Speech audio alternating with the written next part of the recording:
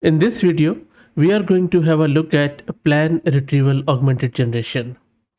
In this project, the researchers have explored the capability of LLMs as a solution for decision making.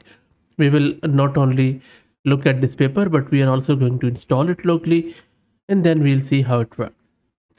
They also have proposed the new decision making task called as decision QA, which answers the best decision for a given complex decision making question that requires considering both the business rules and the business situation representing in a large database. It could be a graph database like Neo4j, or it could be a relational database like MySQL, SQL Server, Oracle, and the list goes on. They have also built the benchmark for decision QA called DQA by extracting around 300 sets of a database, a question, and an answer, which is ground truth, from two popular video games imitating real business situations that require decision making. So that is where this new RAG technique comes into play called as PlanRAG, which performs planning before retrieving and replanning if the initial plan is not good enough. PlanRAG, through extensive experiments, has demonstrated significant outperformance than the SOTA iterative RAG for the decision QA task. One example is this diagram where you can see that decision QA in action. A red dot represents a trading node and a profit in the Deccan box indicates a potential profit change by each decision. Also note that the potential profit changes are not in the database, which should be calculated from the database, and each country has only a single main home trading net. The underlined column names in a table indicate the key of the table. So step by step, the process is going through making a plan for which kind of analysis is needed for decision, and then in step 2 it is retrieving the data and then analyzing it, and then it is producing the answer based on the analysis. And there are a couple of decision 1, decision 2 through which it is making its analysis from the choices, and that is how the quality becomes quite good when it produces the eventual result. Let's go and try to get it installed on our local system and then see how it works. Before I do the installation, let me give a huge shout out to Mass Compute who are sponsoring the VM which I'm going to use for this video, and also the GPU. If you're looking to rent a GPU on affordable prices, I will drop the link to their website in video's description. Plus, I'm also going to give you a coupon code which will give you 50% discount on an already discounted offering on range of GPUs. Let me take you to my VM.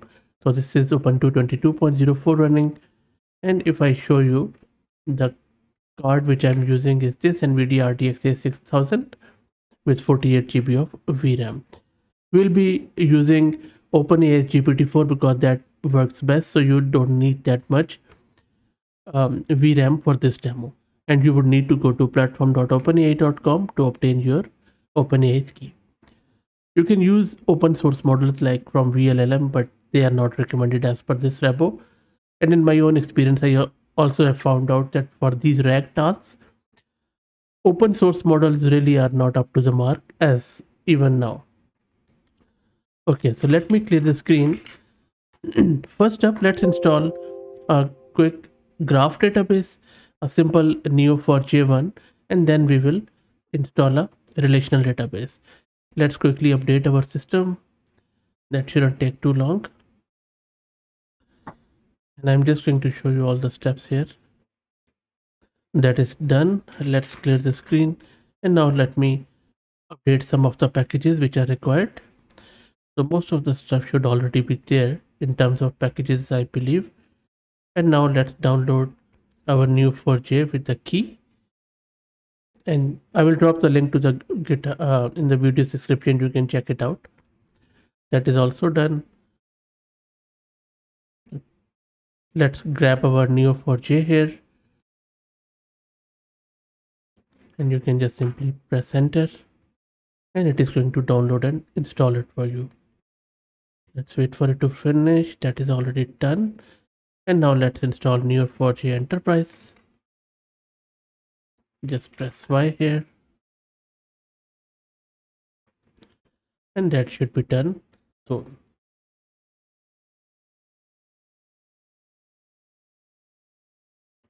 Just select I accept by down arrow. Let's wait for it. And that is also done. Let's install Cypher shell, which is required. I think it's already there. That is all good then. And let me clear the screen. You can also try out Cypher shell by using this command, and default password is also neo4j.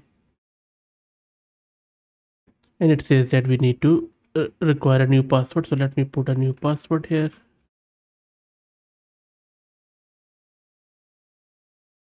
And that is done. Now it means our neo4j is running. That is good. Yeah, so I just need to type :exit. I keep forgetting that. So :exit, and you'll be exiting from here. Okay. So neo4j is done. Let's install MySQL now. First up, let's grab our MySQL. We have downloaded it, and now let's use dpkg to install this Debian file. And then from here, we can just select OK here, or you can just, I think Debian Jesse is good. And then we can also go with, we don't want to go with MySQL server. Yeah, I think that is fine. MySQL 8. That is fine. Just press OK here, and we should be good. Let me press it here. Okay, and that is good. And now let's update everything again, just to make sure all the packages are updated. I know there are a lot of stuffs. Okay, let's clear the screen. And you can install MySQL server like this. It should be done fairly soon. And that is done. Let me clear the screen. And now you can also try out MySQL login with this command. And for DBQS, you can simply create a database, something like that.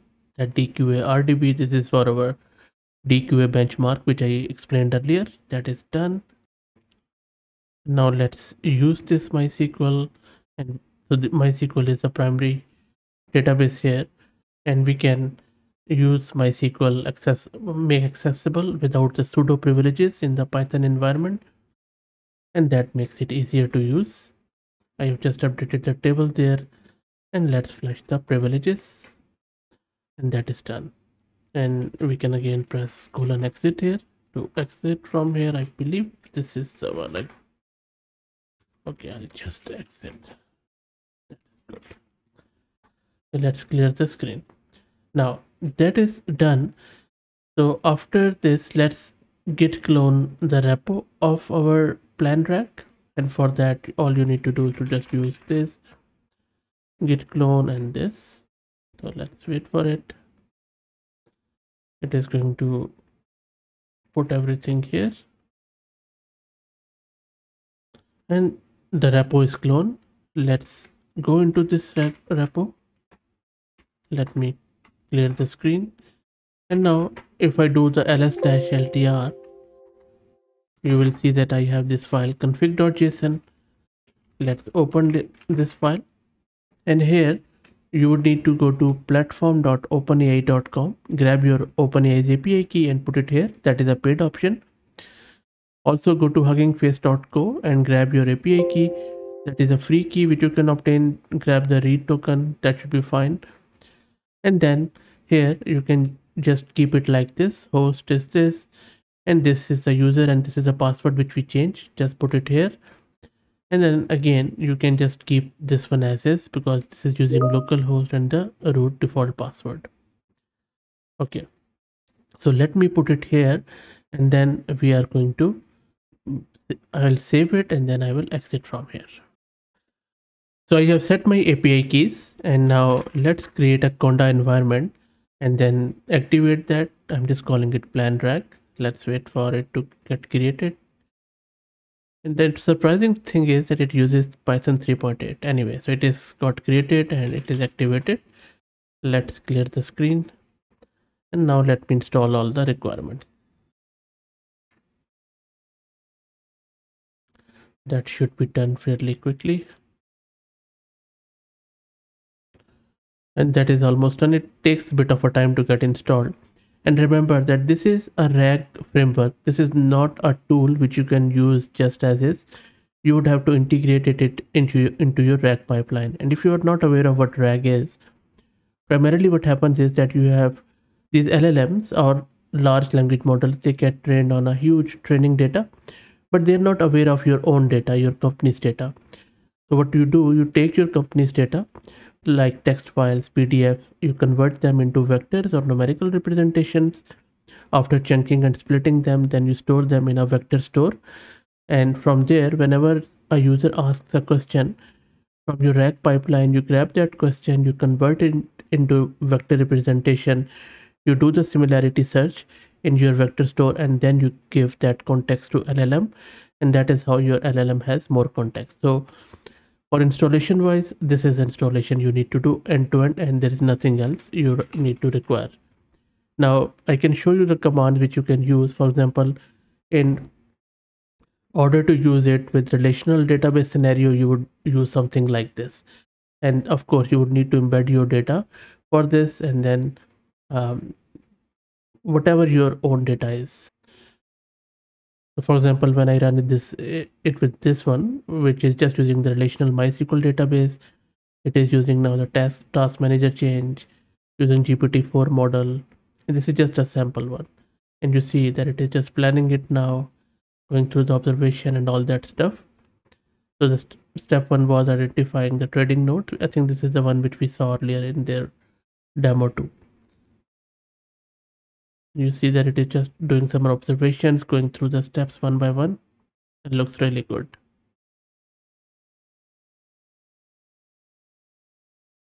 And look at the chain of thought of this agentic RAG. Looks really, really cool.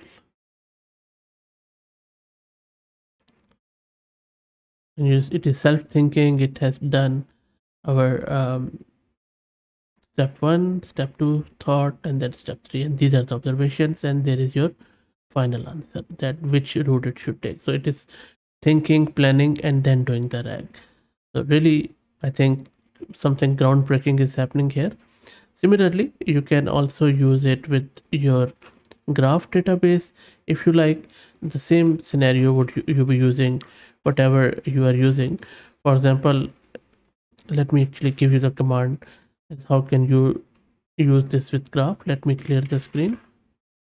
For the graph, you'll be using something like this, where the database is graph one, and then it is just going with that one, because I haven't put it any question, so that is why it's not using it. I'm just giving you some of the techniques here.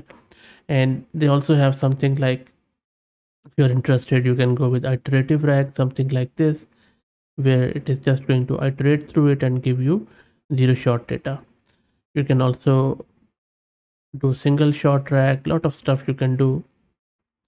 So let's see how the iterative RAG goes. It is just going to, and we also have given it scenario, and you can go into it, just define whatever you like. It is going to check it out. And I will drop the link to its GitHub repo in video description. It's very easy to use as you already saw.